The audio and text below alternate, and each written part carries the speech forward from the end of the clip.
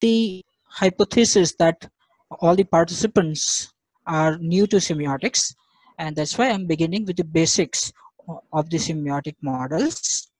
Uh, uh, First of all, I would like to request all of you to put your sound on mute mode, mic on mute mode. After certain slides, I'll open question and answer, so you can put your questions in the chat box, which I can answer, so that we don't have to disturb other participants while uh, in the workshop. So yes, the first one, before we move, there is small note. Uh, this pictorial material used here are taken from various websites purely for academic and research purposes. There has been no intention of economic benefit out of it. There can be pictures, videos, slogans that may contain nudity, harsh language, or ideological implications. The participants are considered adult and academically open-minded for such realistic presentation of the material. After all, the material comes from real sources, which are also the representation of real life. Thank you, and happy learning to all of us. So let's begin. Uh, can we all know this particular symbol? Okay. Basically, it is an apple, half-bitten apple, but we see this symbol as a logo of a particular product, and that product is technologically advanced product, and not only that, the product is also associated with high prestige.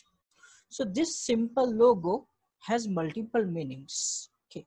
And this kind of interpretation, this kind of understanding of the signs and the words that we are using, okay, is the basic content of the study of semiotics. Okay.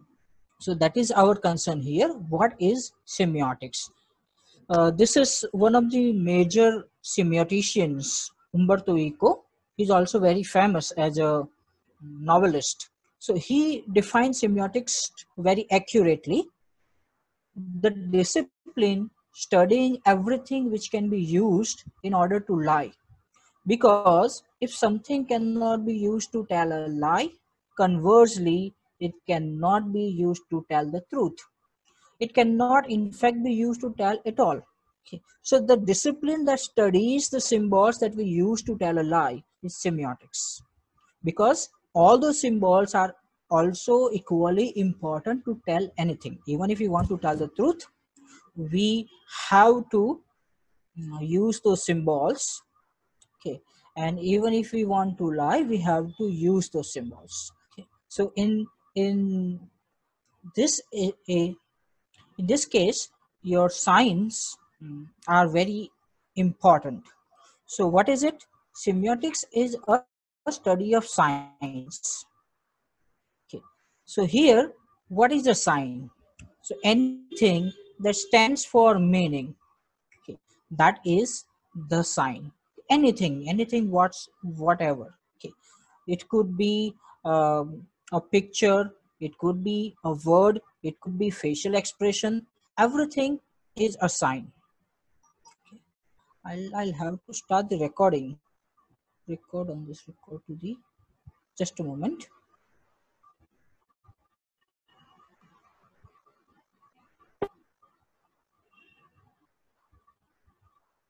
So,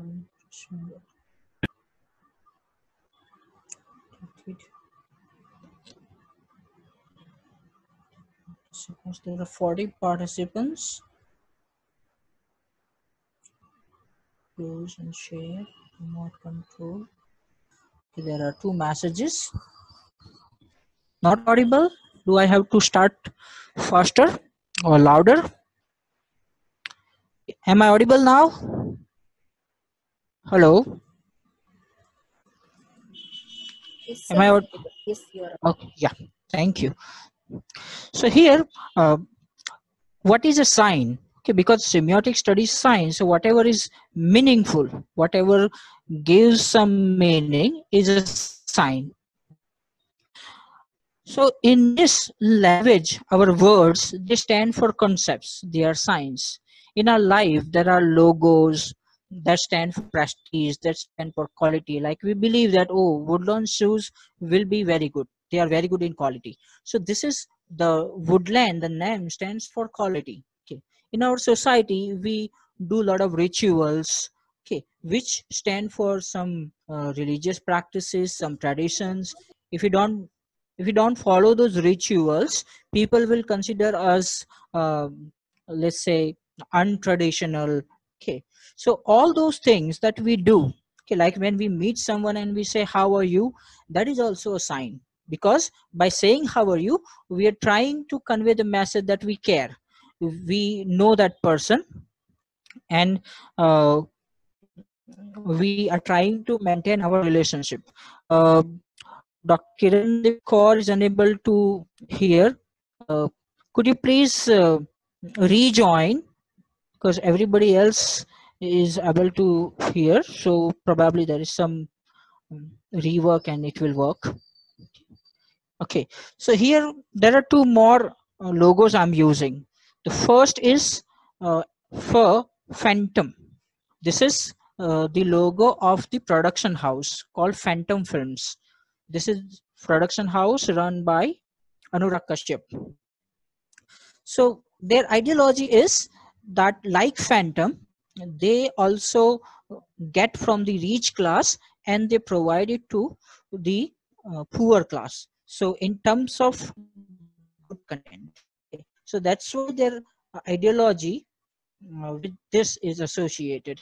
So the fur, there was a sound if you watch this in cinema. They write fur and they say fur for Phantom. Okay. So this is a sign of quality cinema. If you see this particular logo before the beginning of the movie, then you expect that there must be something unusual in the movie.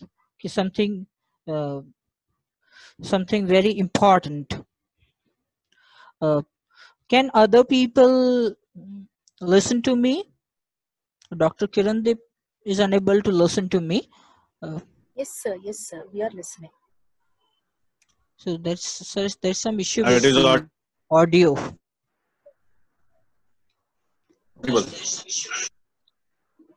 There is a possibility that the network is unstable. uh, the third one, the logo here is Times of India. Times of India, as we all know, it's a newspaper, and the logo exhibits two elephants, and there is this particular line, the let truth prevail, which is the primary role of any form of media, that they should bring truth to the people. Okay, so that is the role of the media houses. Now there are two elephants which signify the royalty. At the same time, elephants are also symbol of memory. It is believed that elephants have very powerful memory. And this is what the newspapers also do. They document the things happening around us, and they develop we try to communicate, we try to express ourselves with the help of these logos. They could be linguistic logos like language, they could be pictures, they could be uh, sounds, they could be expressions. Okay, so all these types of signs are studied in semiotics. Now how does it start? So semiotics uh, was actually started by Hippocrates somewhere in uh, BC era. Okay, this is Hippocrates. Uh, his time is 460 to 377 BC. That is before Christ, not before Corona. Okay, so he is the founder of Western medical science, and he first used the word semiotics in this spelling. Okay, in Greek, which is the study of symptoms. He was a medical scientist, so he was concerned about the symptoms of illness. Okay, that there are certain symptoms, that means there is this illness. So a semion, the term that they have used is a mark or a sign. Okay, anything that implies about something. that stands for something other than itself. Okay. Now, this was Hippocrates, but after him, it was Plato who took up this challenge. How things stand for other things became the prerogative of philosophers around the time of Plato. Okay. He suggested that signs were deceptive things because they did not stand for reality, but as idealized mental approximation of it. If we remember, when Plato talked about banishing the poets, he said that poets, whatever poets are doing, is the imitation of an imitation. It is not real.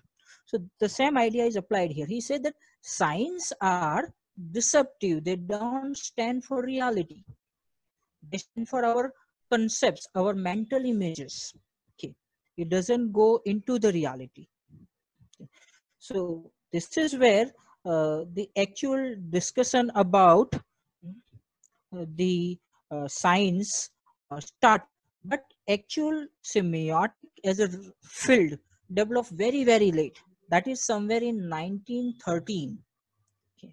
It was Ferdinand de Saussure who first started talking about semiotics, but he used a different word because he was doing it in French. So here we have Ferdinand de Saussure. This is his name, Ferdinand de Saussure, and he used the term semiology, not semiotics. Now, Saussure was teaching in Geneva. He was teaching philology, Sanskrit, and linguistics. But he thought that these theories of teaching language, philology, and interpretation is outdated because in that theory you only talk about past. You don't talk about what is happening right now. And that is why what he did is he developed his own theory of looking at the sign. He gave his idea of the sign. This is his concept of the sign, that there are two parts. There is the signifier, there is the signified. Okay. We will discuss the sign later. The other person was this. He is called Charles Sanders Peirce. He was philosopher, logician, and mathematician. And he was working in America. And he used the word semiotics, which we follow today. Okay. Now, Peirce and Saussure, both of them were working almost on the same time duration, but they never met each other. They did not know that someone in France is working this way or someone in America is working this way. Their theories are completely independent from each other, and that's why we will see that there is a lot of what do you call overlapping in their theories also. So his idea of sign is this. He says that there are three parts in a sign. There is a representament, there is an object, and there is an interpretant. Together, these three will make a sign. We will discuss both these types of signs later in the chapter. So now what happens? Saussure says that sign cannot come independently. Any form of sign has to come in a system. Okay, so there is a system of signs. So in order to understand and interpret the right meaning of the sign, we will have to understand the system. Okay, so this is what he calls structuralist semiology or structuralist linguistics, or some people call it Saussurean semiology. What is important here is Saussure makes the distinction between langue and parole. Both are French word. Okay. Here, langue is the system of language. Okay. That whatever language we use, there are certain rules. There are certain rules of the grammar. There are some words. There are certain rules of using the language. Okay. So all those rules are called the system of language. They are the lang. Well, there is a parole, which is the example of individual states. For example, I know English language. So I have certain rules, regulations, words in my mind of English language. So that is the lang. But when I speak English language, that is a particular sentence, that is a particular dialogue utterance, that is the parole. of the English language. Okay. So parole is different. That is the real thing. But Sasur says we need to understand the underlying system. That is, if we want to comprehend everything very well, especially the system and the rules, then we will have to understand the lang. But our data will come from parole. For example, in English, we have a rule that their subject will come before the verb and object will come after the verb. So this rule is part of the lang. But when you say, give me a cup of coffee, you are breaking that rule because there is no subject. It is a parole. So if you are breaking that rule and still the sentence is grammatical, then you will have to explain how come it is grammatical. Okay. So this is what Sashur also said, that if you want to understand how language works, you will have to understand the entire system. Now all the words we are using, all the signs, they are the system of lang. They are part of the system. So language system is social. Everybody is equally involved in creating the system, in using the system. So it is a social thing. But on the other hand, the performance, that is parole, is individual. Okay. So I know rules, that is my lang, that is my competence. But how I use those rules and words, that is my performance, that is my parole. So in this cartoon, this person has a lot of degrees and diplomas, so he has a lot of competences.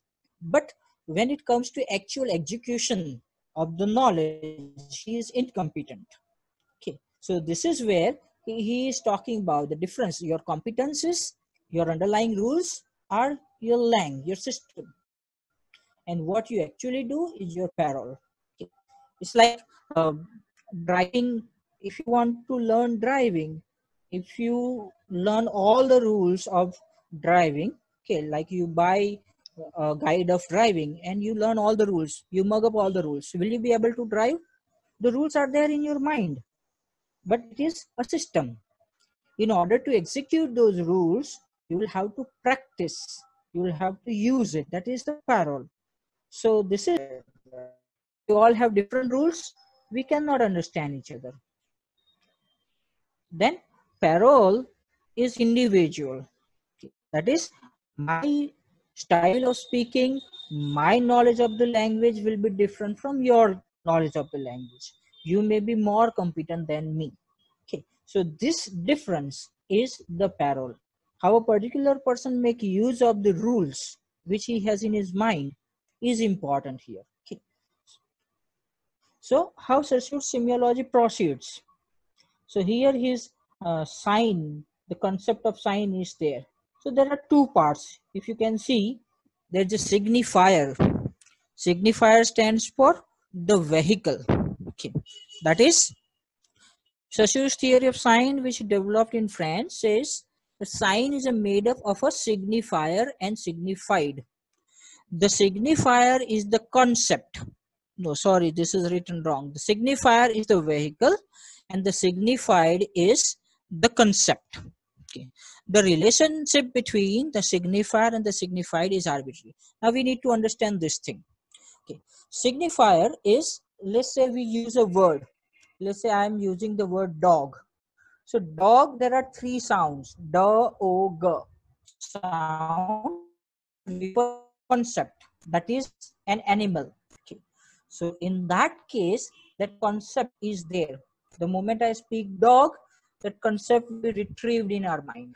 Okay. If you are listening to me and I use dog, that concept will retrieved in your mind. Okay. Or if we are writing, let's say we write dog, dog. So those letters together are the vehicle, that is the signifier, and with those letters we convey a meaning, that is our concept, the signified. Now what is interesting is Saussure says the relationship between the signifier and signified is arbitrary. Okay. That is, the relationship is not narrated conventionally. That is, the society, the conventions of the society decide which sign means what. Okay. Fine. So that convention is developed. Like when we take birth in a particular society. The society already has a language. The society already has the rules of using that language. The society already has the rules for the communication. Those rules might change over the period, but the pre-existing rules are there. Okay, so those are the conventional rules. So we accept those conventions by learning the language. Fine. So this is how we learn the language. It is conventionally developed. So same signified may mean different things in different languages. For example, same concept. Similarly, in Spanish, arbol is the word for tree. Or even in Gujarati, we say vruksh or jad, which is the signifier for the signified tree. So in different languages, there are different words. That means there is no natural connection. Otherwise, we must have the same word. So this is the basic idea of system, that the system is socially generated and it is conventional. And as all the conventions change, this system will also change. The language will change. Okay. The same signified tree has different signifiers across the language proves the point. I give you one more example. In our languages, in most of our languages, the word dog is used as an abusive word. If I tell you you are a dog, okay, I am basically insulting you. It means that I am assigning the characteristics of an animal on you. Okay, so basically it is abusive word, and almost all languages have that. We say in Gujarati, in Hindi, it is used as an abusive word. Now this is an animal. It has a particular meaning. It has a particular object, but in a particular context, it becomes abusive. But on the other hand, there is another animal, let's say tiger. Okay. And if I tell it is a friendly bird, but conventionally, tiger is considered a superior animal. Stands for power. It stands for courage. So if I call you tiger, I am basically complimenting you. I am praising you.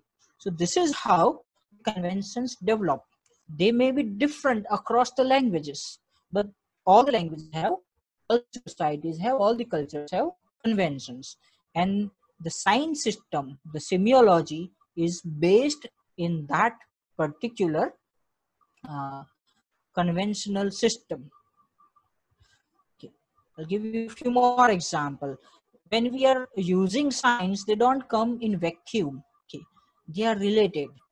Okay. Every sign has some other relationship with other signs. So Saussure says that this relationship can be divided into two types. First type is called syntagmatic relationship or horizontal axis. Okay. This type is called something like say A and B and C and D. So this relationship is the relationship of conjunction standards photographed with the verb. In English syntagmatic axis, the noun phrase, that is the subject, precedes the verb and the object follows the verb. So it follows this particular syntagmatic order. Now there is the careful astronomer. Astronomer is a noun, careful is adjective, the is article. Now there is a rule in English that careful, that is adjective, can precede the noun. An article can precede noun as well as adjective. You cannot change this order. I cannot say careful the astronomer, or I cannot say astronomer the careful, because I am breaking the order, syntagmatic order. Their relationship is broken. Okay. So now the second type of relationship is called paradigmatic relationship or vertical axis. Here the relationship is option, that is A or B or C or. So you have to select. Okay. So here you have selected careful as an adjective, but instead of careful you can select diligent also. You can say the diligent astronomer. It is a correct sentence. You can also use attentive. You can say the attentive astronomer. It is acceptable. So as long as we follow the interrelationship of the signs, we are following the system of the particular language. Okay, and it is applicable not only to the language in the sentence structure, it is also applicable to the pictures, it is also applicable to the uh, sounds, it is also applicable to the films. Okay, like in film or in novel, we have an order that there has to be a hero, there has to be a villain, there has to be a particular goal that hero wants to achieve. So this is narrative options you have. Okay, but in case of uh, like any, yes, I'm explaining and I'll give you example as well, don't worry. Okay, uh, mm, yes, Sakshi, and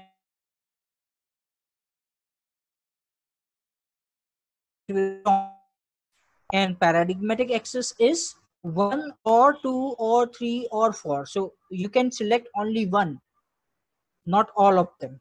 Okay, so that is the relationship of uh, opposition, that where one comes the other cannot come, something is black cannot be white, so that is paradigmatic.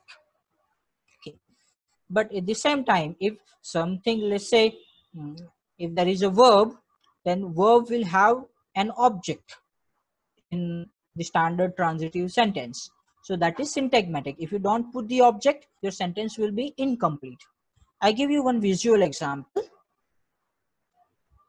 Mhm. Yes, I'll be giving you PPT and few other reading material as well. Okay, so the example here is uh, when we want to say every morning we wear clothes. So what kind of decision we make when wearing a cloth? Okay, what is our first goal? That why are we wearing the clothes? Where I am going? Let's say I'm going to my office, I'm going to my university. So the requirement is I'll be wearing a formal clothes. Okay. So that is my paradigmatic choice. There are choices that formal, informal, semi-formal, casual. These are the choices available of wearing clothes. Okay, so this is paradigmatic choice. Now I have decided I'm going to the office, I will be wearing formal clothes. So within formal clothes, I have syntagmatic choices.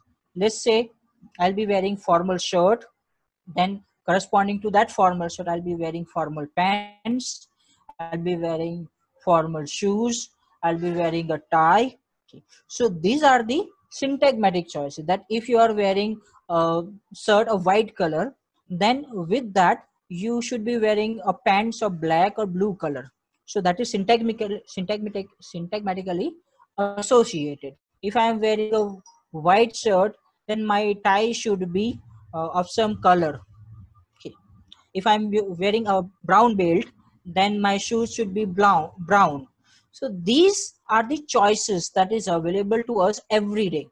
We make all these choices when we go for dinner, okay, or for some meal. Okay, so again there is, say, are you taking Chinese food, are you taking Gujarati food, are you taking Punjabi food? These are all different choices. Now if you are selecting Punjabi, then what is in Punjabi? Are you taking paratha or chapati? Are you taking paneer or kaju? Okay, are you taking veg or non-veg? These are the syntagmatic choices. Okay, so I'll give you examples. Every day when we select an attire to wear, we make conscious syntagmatic and paradigmatic choices. This is the example here. See, is a modern young woman and she wants to attend a particular event, and she has all these possible choices.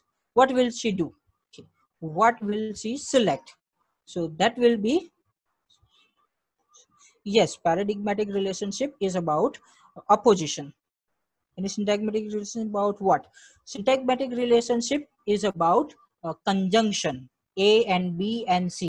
Sentence structure is syntagmatic and it is according to the grammar of a particular language, and the choices that we are making of words or signs, that is our paradigmatic choices. So in different systems you have different signs, like in the system of clothes Your clothes are your signs. Okay. So this girl may select that a formal attire. She is going to a meeting in an office, so she'll wears everything formal. Okay. If she is going to her friend's marriage, she will be wearing something traditional. Or she is going to a party, she'll be wearing something uh, that is party wear, like there could be jeans and t-shirt or some other types of party wears which are acceptable. Okay, there in party she may not go in sari, but in marriage she may go in sari. Okay, we all see every time when we do anything. Picture here is an example of one such choice is available to young women. See, all these choices are available. What kind of footwear she is wearing, what kind of let's say dress she is wearing, or skirt, top, or kurta, or tie, or some necklace, or purse. Okay, so all these choices are available, and as an individual, you have to decide as per very important. Okay, so there is one more here. The same thing. Her selection of a particular order is directly governed by the purpose for which she is preparing herself. Her selection also depends on how she wants to represent herself. If she wants to represent herself as a traditional woman, she will select that kind of clothes. If she wants to represent herself as a modern woman, she will select that kind of clothes. If she is going to a meeting and she wants to represent herself as someone bossy, someone powerful and formal, professional, she will select that kind of clothes. Okay, and many a times we break rules deliberately. Okay, like we are going to the office, maybe it's a weekend, we are going Saturdays, students are not coming, so we go in jeans and t-shirt, which is not a formal clothes, but because we know that it's not an important day, students won't be there, so you can break the rule for a while. Okay, so we know the rules and that's why we are breaking them. Okay, it is a process. Okay. So Sassur's interpretation, I'm giving you the definitions now. So all the compositions that we are using, they are dependent on, they are either syntagmatic or paradigmatic. So this refers to the fact that signs are put together in some consistent way. So syntagmatic is consistency. Okay. That when we talk about A, we always ABC. Okay. But when we are talking about ka, we go with ka, kha, ga. Okay. So this is the consistency that we are syntactically connecting them. While oppositionally, we say that all the signs are meaningful in the system of signs. That a dog is a dog because it is not a donkey, and because it is not a tiger or a goat. It is different from them conceptually as well as in terms of signifying system. Okay, so we can readily identify, no, this is a dog. Okay, so as long as that dog is different from other animals, we can identify it. I give you a very simple example. If we have children in our house, young children, 2 years 3 years age, they have dolls, different types of dolls. So for us they are all dolls, they are not different. Okay, we call them dolls, but most of the children give names to their dolls. Okay, they have teddy bears and Cinderella and all, so they give them names and they differentiate them based on those names. I have, my kid is 3 years old, he has different types of cars, so they are all cars for me, or they are all cars for his mother, but for him there is a car for the police, there is a car for him, there is a car for me. So he has assigned the names to the cars and he will differentiate that way. Okay, so that is happening in paradigmatic choices, that you differentiate and you can readily identify based on that differentiation. So when signs are spread out in a sequence over time or have an order in their spatial arrangement, like when you speak, The sequence is in time, comes before, something comes after, or something special arrangement. Let's say picture, something is on top, something is on the bottom, something is in the middle. Okay, so that is spatial arrangement. The order is obviously important. Where do you put it is important. This horizontal movement is called syntagmatic. How you have put it in horizon, that is syntagmatic aspect. Each linguistic sign in the syntagm could also be replaced by another sign. Okay. In the syntagm could also be replaced by another sign which is related to it, having perhaps the same grammatic function. You can replace an adjective with another adjective. You can replace noun with another noun. Okay. A similar sound or relating to a similar signified. It can be synonymous. These sets of related signs are called paradigms, when you can replace, that is information and the talk here going on between these two ladies. And there are four different pictures. One on the top, who is washing, then the centralized picture, that is the picture of the product. Then there is a picture that talks about the after effects of washing, that once you wash the clothes, you put them to dry, and at the time these women are talking about the product, and in the end there is a reminder. They say, remember, Tide gets clothes cleaner than any other wash day product you can buy. So there is an order. Okay. This statement is, girl is wearing apron, then there is a lot of white color, there is blue color. So red, orange and blue, only three colors are used. And the tagline, Tides got what women want. Now what women want? Okay, like there has been discussion about that, there is literature, there are films, what women want. Now they are giving answer that our product is the answer. Okay, every woman wants a Tide, the washing machine or washing powder. Okay, and at the same time they are using the posture of the women in a way which is used for women empowerment. Okay, if you search the women empowerment pictures, you will find this kind of picture. Another thing is, this woman is fair. Okay, she is young, she is modern. Okay, her hairstyle shows that she is modern. She is wearing a particular type of clothes. Okay, so modernity is shown by this. And when they are using, like she is hugging the product, that, and there are these hearts above it, that means she is loving the product. Okay, and then they are talking about the importance of the products here. They are reminding us something here. Okay, so all these things are different signs put together, composed together.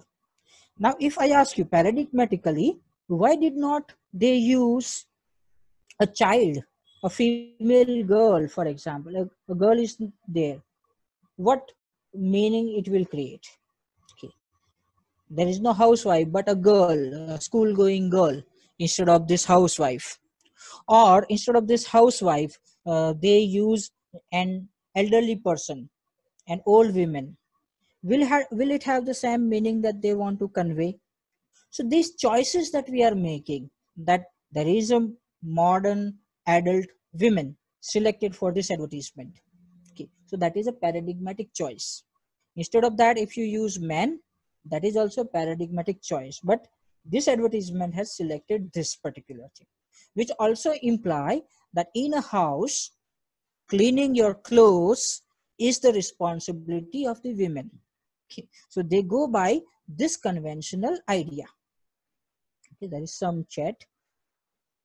Yeah, why not man is used? Okay, because primarily this is a patriarchal society. They think man think that this is not our work. Okay, and this is 70 years old advertisement.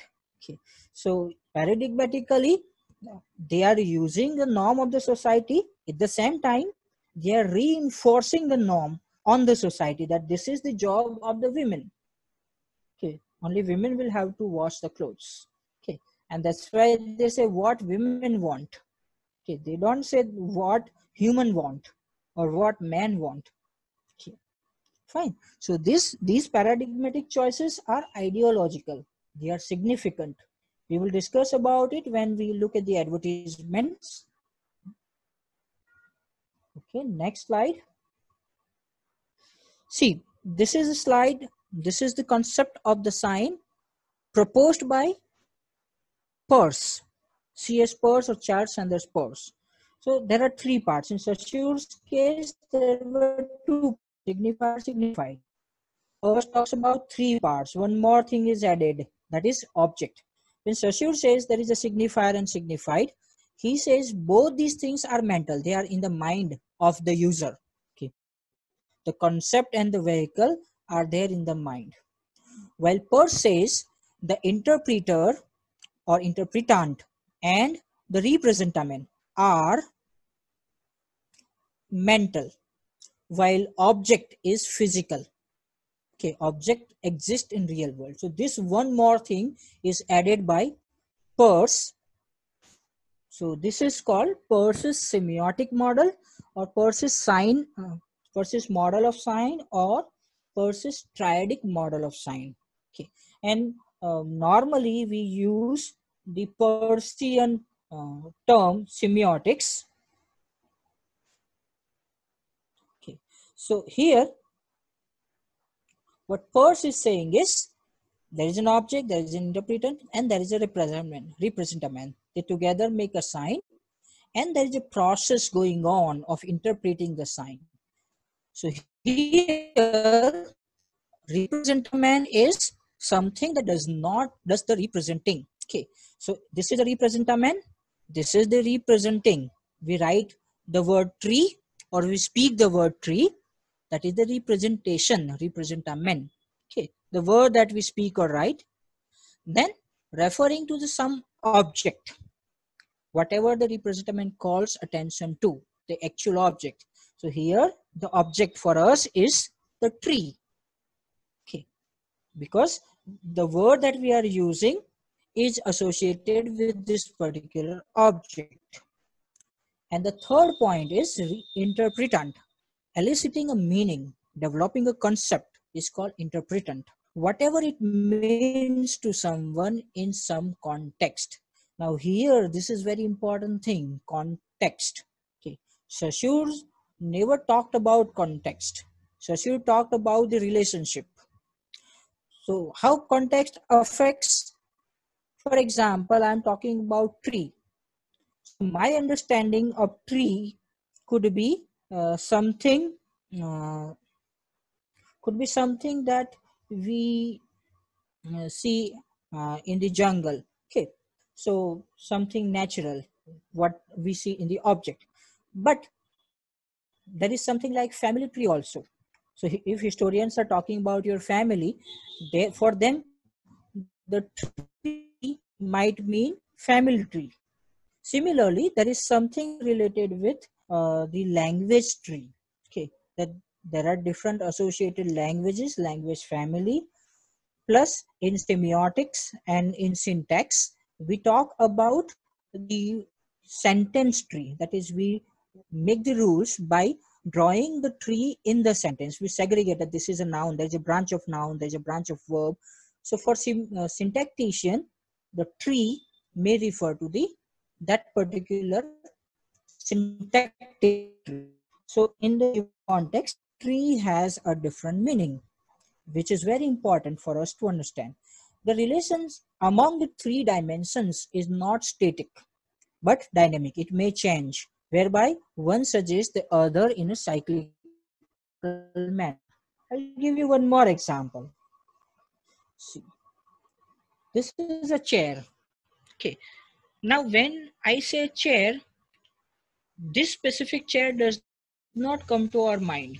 Though we understand that I'm talking about a chair, but the chair in my mind may be different from the chair in your mind because you are a different interpreter. You have a different experience of the world. But at the same time, if we say, I will chair the meeting, in this case, the chair word has a very different meaning.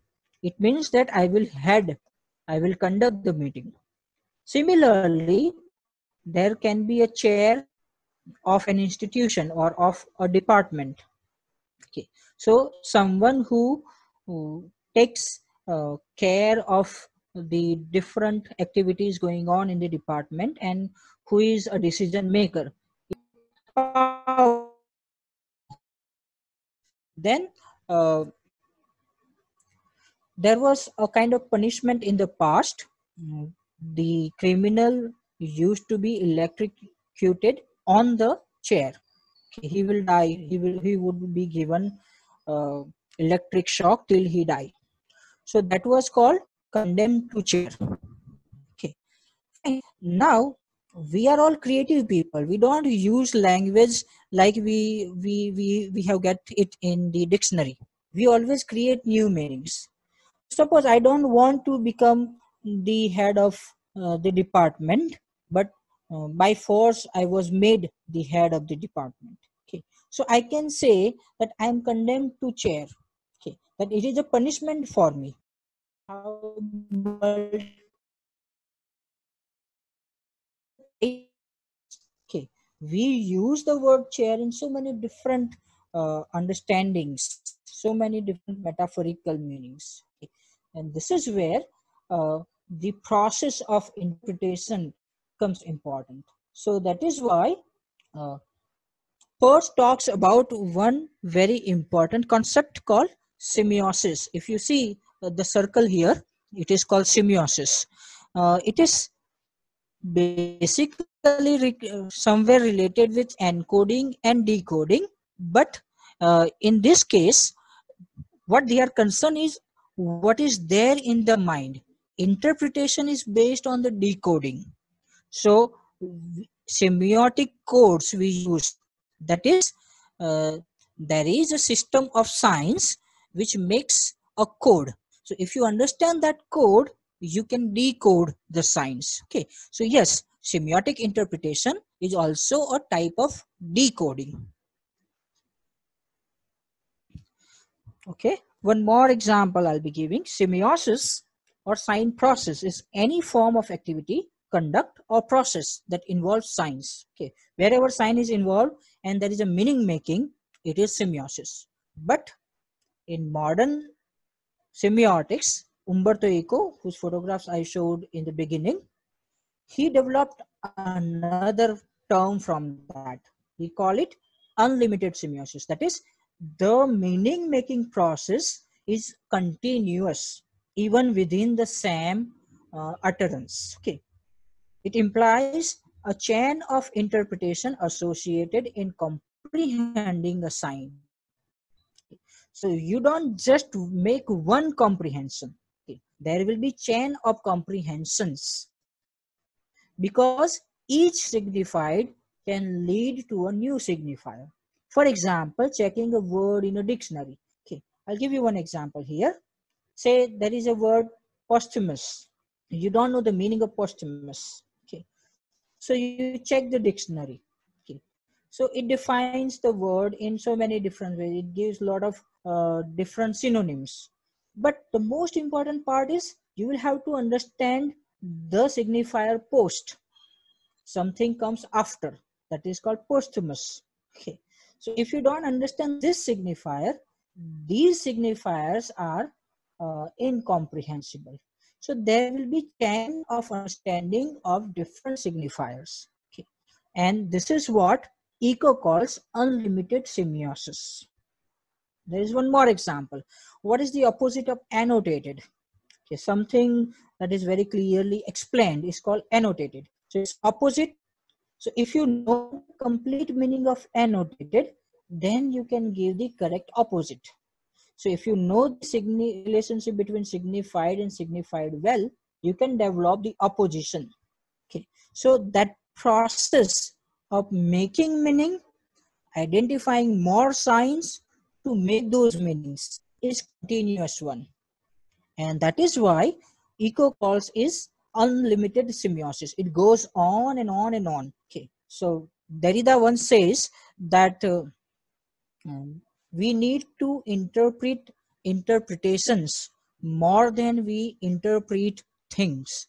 So this is where the unlimited semiosis comes. Interpretations are very, very important. Okay. So going further, uh,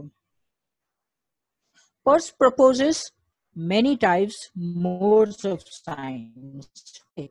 In fact, throughout his life, Peirce wrote around 6,000 pages. Okay. And in his life, he created 66 types of different signs. But in modern semiotics, we have taken total 7 concepts from Peirce's ideas of semiotics. So 7 concepts, 4 we have already seen.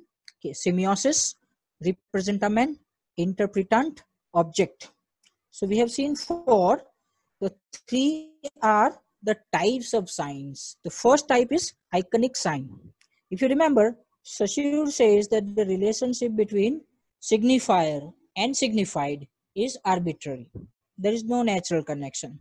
Okay, like what Shakespeare said that if you call Rose by any other name, it will still remain equally beautiful and smelly. Okay. So name is unnatural. Okay, but Peirce says that there are kinds of signs where signifier and signified are naturally connected. That by looking at the sign, you understand the meaning. Okay, suppose there is some language and I put a word in front of you from that language and you don't know that language, then you will not understand because in language those words are conventionally decided. But there are iconic signs where even if you haven't seen that sign or word before, you can identify it. Okay, so such signs are called iconic sign. This is an example of iconic sign. Everybody can identify that this is a sign of washroom. Okay, so that iconicity is there. By looking at the sign, you will realize that there must be washroom somewhere near. Okay, okay. So this is what we call iconicity. The signifier, that is the this particular picture, and signified, that is the meaning that there is a washroom. These two things are naturally connected in our mind. Okay. The other type of sign is called indexical sign. Indexical signs have a concrete and often causal relationship to their signified. Causal in the sense, okay, there is a cause and the result. For example, if you see a smoke, then you can interpret logically that there is a fire. Okay. So there is a causal relationship between smoke and fire. Okay, so such sign is called indexical sign. I'll give you one example. See, there is this boy who is smoking, and the death itself is lighting the cigarette for the boy. And the death is saying, "You are welcome, son." Okay. So indexical, it means that if you are smoking, you are inviting the death. Okay. So this is the causal relationship. Like we see on cigarette packets, there are pictures of the cancer patients. Okay. To make the people realize that this kind of smoking or tobacco chewing will cause cancer. Okay. So that is what we call indexical sign.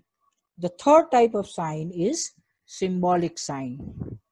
Now, symbolic sign is what Saussure talks about. Okay, that it is non-natural, it is arbitrary. There is no direct connection between the signifier and signified. They are conventional.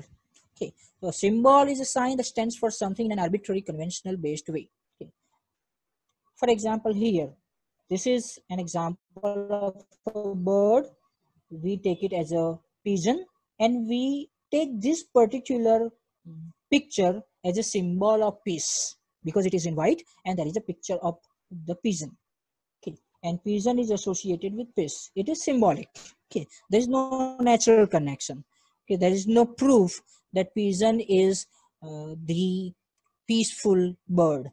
Okay, but we have accepted it, and that is why we see this particular picture as a symbol of peace. Now, what is interesting is most of the theorists say that these are the different types and all these are different. But what happens that a sign can be reinterpreted in all these three different ways. It is based on the interpreter. Okay. Like as we said in the previous slide, that the interpretation is based on the context and the interpreter. I give you one example. We can see this woman here. She was an actress. Her name is Flora Saini. So if you look at this picture, iconically, this picture is a signifier of Flora Saini, the actress. Okay, it is iconic. Okay, all our pictures are iconic signs. Okay, so this is our first interpretation and very simple interpretation. But like looking at this, and if you know that person, you will say, yeah, this is Flora Saini. But then if you look at carefully, there are bruises on her face. Okay, now the bruises means she was a patient of violence. Okay, she might have been beaten. Okay, so that is indexical sign. By looking at the bruises, okay, this is a kind of result of a cause, that is she was beaten. Okay, that was the cause. The bruises, the sign, is the result. So this relationship is called indexical.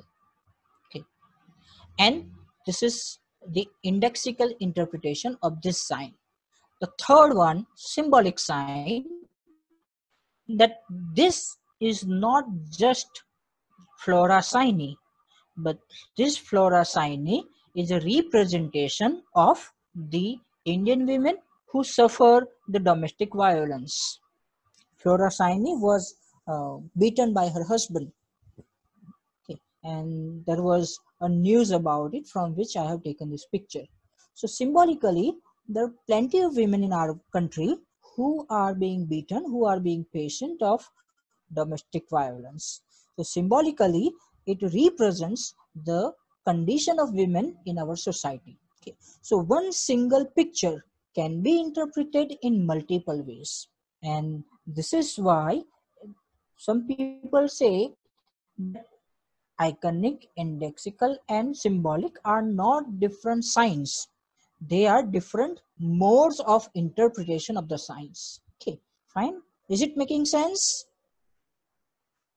I'll give you more examples here. See, there are a lot of uh, examples. There are examples of iconic signs.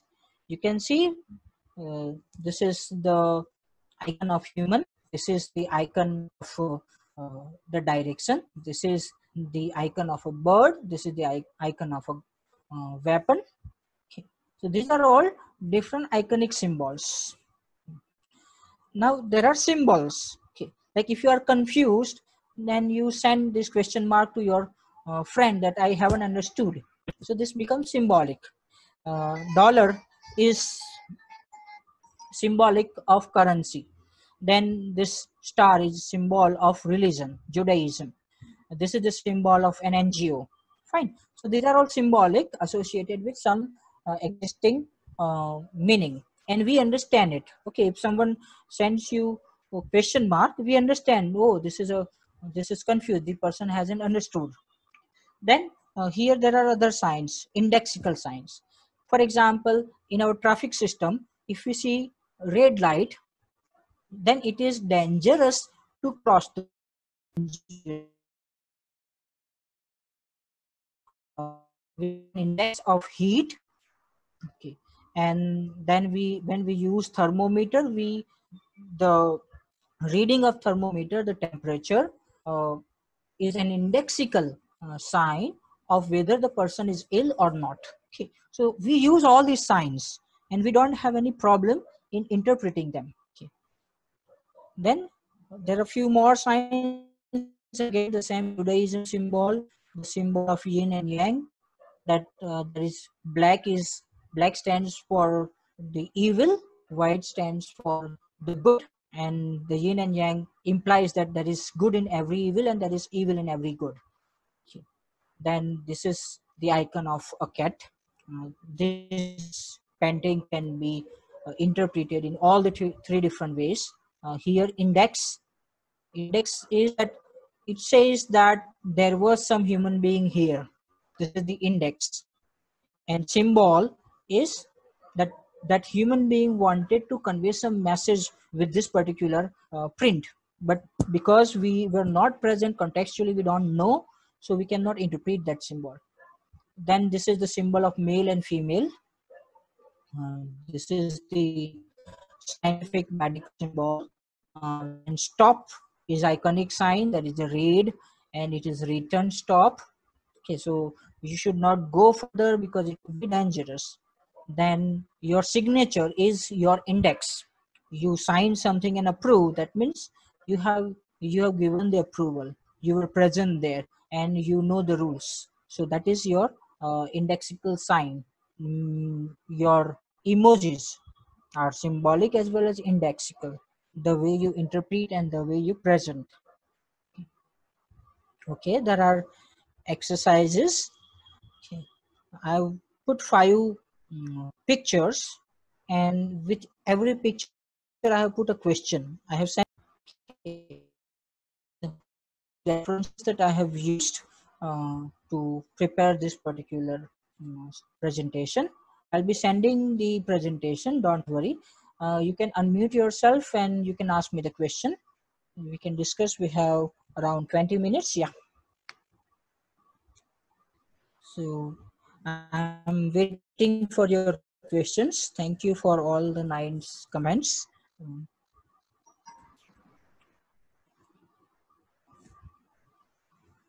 okay, you can unmute yourself and uh, Hello. ask question. Yes.